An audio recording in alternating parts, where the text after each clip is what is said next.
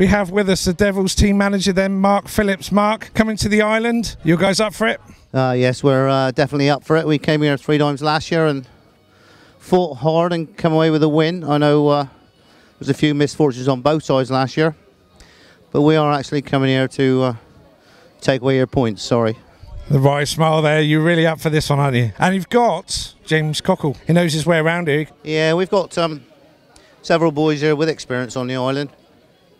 Adam Roynan, he fears no track, and we'll be up for it from Heat 1. And what about your reserves? You've had a couple of meetings so far. Are you happy with the way that the other guys in the team are performing at the moment? Yes, we've had an upset last week with James is a bit under par, and Richard's been suffering bike troubles. Macaulay, he's putting all the effort in, doing well, and Richard will get there as soon as we sort out his messy start. We'll be on fire. It is very, very early days, isn't it? So we sort of take it as it comes at the moment. But sun's shining, no rain tonight, hey? Yeah, the sun is shining. Loving it. Listen, we know you're busy, we're going to let you go. Have a good night, enjoy yourself.